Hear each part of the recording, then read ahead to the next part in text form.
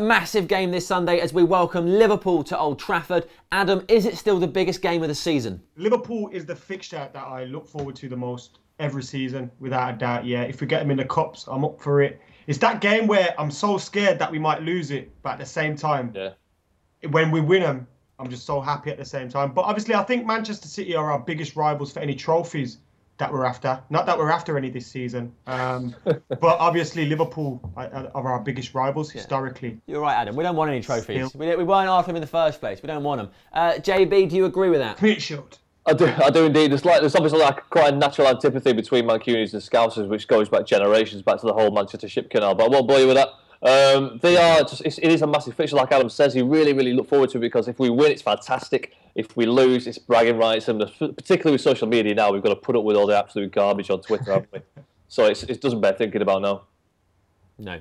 Well, don't worry, we're going to win. It's fine. Of course we are. Moving on, Robin van Persie has been creating a lot of headlines recently. Lots of talk about whether or not his heart is in Old Trafford anymore, and also about whether or not we were actually a better team when he came off against West Brom after about 70 minutes. The counter-argument is obviously that 70 minutes were gone, it was 2-0, and by this stage everybody knew the result was coming, so all the players relaxed and enjoyed it a bit more. Adam, where do you stand on all this? I don't think it's Robin van Persie as a player. I just think he's not performing to a standard and we're not getting the best out of him as we can. I do think though on Saturday, after he had that pep talk on the flight with Moyes, he did come out a little bit more up for it, raring to go. And then he got that harsh booking and he seemed to like he just wanted to get sent off. Fair enough, he got the ball on the second challenge when he got a talking to. But it's a challenge like if a striker goes in for that and you're clattering someone, it's the manner you go in and referees are gonna look to book you for it. He could have got sent off. He was right to get pulled off. Wab scored a goal. So prove Moyes' decision right. But Robin van Persie, we really need to start getting the best out of him. And he needs to play with a smile on his face. He looked a bit more last season. I thought he's not going to smile if David Moyes keeps pulling it off, Adam. JB, do you think Robin van Persie's head is in the right place approaching this Liverpool match? It's not in the ideal place. I think it looked to the point where he looked like he might be turning a corner at the weekend. His shoulders weren't quite as slumped. I mean, it went in for like challenges. At least it shows like he cares. He's not moping around as much. He's actually doing a lot more movement off the ball and putting challenges in. This game might come a bit too soon for Robin's resurgence, but he's on the up. To answer your question, I played that guy. I played Welbeck. So you'd leave Van Persie out of the team? I played Welbeck too. Yep.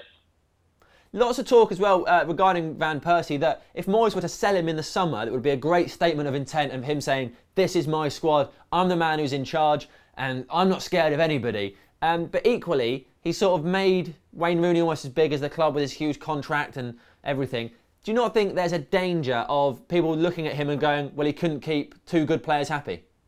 No. I think, obviously, I think we are a better team with Robin van Persie. Don't get me wrong. But if he was to leave in the summer, I wouldn't be that hurt, that bothered. He came to win the league last season. He'd done it for us.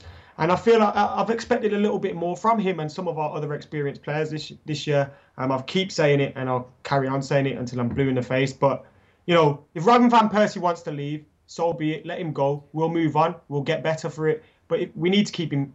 If we can keep him here and keep him happy, Manchester United will be a better team. He's one of the world's best strikers. The thing is to keep our players happy. JB, do you think we can keep him happy? No, I don't think so. I don't believe that Rooney and RVP can play together. I think Rooney's game has changed. He doesn't have the same dribbling ability or speed that he used to when he was attacking Zephyr as an 18-year-old. And I think he's more of like a very nice all-round striker nowadays. And I think he does want to be that goal scorer. So put him up front, sell Van Persie, he's not interested. Stick Shinji Swagawa in a hole, and then we'll have a bit of a team there. Okay. Do you think that David Moyes was right to stick all his eggs in the Rooney basket? Absolutely. At the expense of Van Persie? No, I think there was a massive gamble that we nearly got bitten in the arse about. He nearly did one to Chelsea, and we couldn't have done really that much about it to stop him. He got Stretford on it. He earned him a bit of money. Rooney loved it, and I think he needs to come out and he just needs to have a better relationship with certain players. I think it's unfair to be blaming this on the treatment of Wayne Rooney. Robin van Persie, when he came to the club, I'm sure he was made near about the top paid player at the club. There or thereabouts. Why should he have a chip on his shoulder about it? Get working and get playing for the club. If not, do one. Yeah. So, but it's more. I think it's not necessarily. I'm not saying it's Rooney's fault that Van Persie's unhappy. More that David Moyes seems to have. Where last year Fergie put his efforts into Van Persie at the expense of Rooney. Well, we've got. It's sort of the opposite this season. So last year we knew Rooney was unhappy, and this year it's Van Persie. Is it possible to make them both happy at the same time? Because we've got situations square pegs round holes. Fergie, the belief is that Fergie brought in Kagawa and RVP to replace Rooney, who was pretty upset about. He wanted to ship him out to PSG or whoever it was. And that was going to be our new front two, Kagawa and RVP. That's what a lot of people believe, and I think it makes sense. Okay. Right, so let's move on. JB, you say you wouldn't play RVP against Liverpool, so who would you play? Let's say De Gea and Sticks, obviously. Raphael, I think the combination of Smalling and Phil Jones was brilliant at the weekend. Great to still feel Phil Jones in his proper position. Phil Jones. And, yeah. And then Paddy Evra, left back. On the wings, I'd take Mata and the LSI. I think we're going to leave Carrick to spray the ball about and Fellaini to rough them up a bit. So I think they're going to have a really strong spine. I think they're going to put a lot of players. They might play the diamond at the weekend, Liverpool. And then up top, you have Rooney behind that guy, DW, Welbeck. Okay. Adam, do you agree? No. What would you do different? I agree that I'd start Welbs, but I'd also start RVP. I'll tell you how. I'd go with DDG in goal, obviously. Raphael, who I thought was superb against West Bromwich Albion. I think when we play this inverted wingers kind of formation, the likes of Raphael and our left back, who unfortunately has been almost every game this season, will come into it. I think we need a new left back.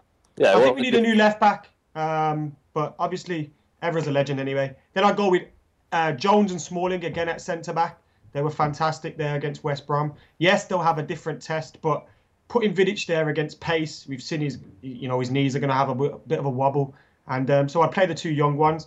Carrick and Fellaini, it's important we get that work on that partnership, and I'd play them again, especially if we're going to do it against Olympiacos. I'd play them again, get them playing together. Fellaini played well against West Brom. To pull him out of the team now would just be a joke. He's got confidence. Let's play him. Then I'd go Welbs instead of Januzaj out wide, with Mata on the other one, Rooney just behind Van Persie. Quick question for everyone. If Robin Van Persie was to leave, would you play Mata or Kagawa in the hole? Mata. Every time. Kagawa. You're mental. I'd play Mata too. Everyone just seems I really like Kagawa, but his second touch is always to control the ball. If you watch him, every time he touches the ball, it jumps a foot in the air. Happens every time. I love him, but that happens. Watch it. Yeah. So moving forward, let's talk about Liverpool. They're having a great season, obviously. Who do we worry about? All of them? Usual suspects, isn't it? Yeah. So how do we stop them? Oh my days! I don't know. Do you do a Phil Jones marking job on Luis Suarez, and then have another centre half and Phil Jones in defensive mid running around after Luis Suarez? I don't know. Just let him get at Suarez. Yeah. Mac, what would your plan be to stop Suarez? Just stick one on him and keep doing it till he flips and bites someone. Fantastic player, isn't he? I mean, in a team such as Liverpool where they've got so much movement, he's always going to manage to find space somehow. Like with Ronaldo, obviously I'm not comparing Suarez to Ronaldo, but Ronaldo, you can put two players on him, but eventually he's going to find space. Same with Suarez, he'll find space, he's tricky, he can beat players. Obviously, they've got a fantastic strike force. I think on their day, ours could be better though. And at home, Jones and Smalling can play as well as they did against West Brom, and they can keep a clean sheet. I don't see us keeping a clean sheet though. I think we've got to press really well in midfield and like cut out the byline of Gerrard, Henderson, and Coutinho. Henderson, it's like a Premier League footballer all of a sudden. So now they've got like three creators in midfield. Bad knees though. Is the weak spot their defence? Massively, yeah. So how do we expose it? What do we do? How do we get in there? Just movement, quick movement. I think you've seen with like Toure loves to dive in, Skirtle loves to dive in. Aga's probably their best centre back, and I think he's best with his feet. So when he's defending, he's not necessarily the best. That's it. I think they're going to suffer to our crosses. I think the likes of if we can get Mata, if we can get Welbeck running into some space, Kagawa, Januzaj, whoever, just moving in and around them, they will dive in and they will look to. That's why I put Welbeck up front. Space open. Right, let's move on, guys. What do we think the score will be, Adam? This is where you give us your prediction. Dramatic pause. 3-2 Manchester United. Ooh. 3-2. High scoring game. JB. 2-1 MUFC.